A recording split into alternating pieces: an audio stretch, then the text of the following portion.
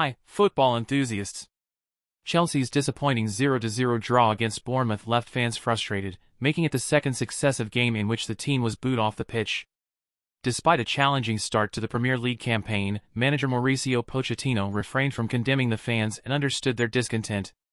With just one win in 5 league games and several key players injured, Chelsea finds itself in a tough spot this season. Pochettino emphasized the need for patience and positivity despite the challenges the team is facing. Thanks for watching. Don't forget to subscribe to my channel for more football updates. Bye.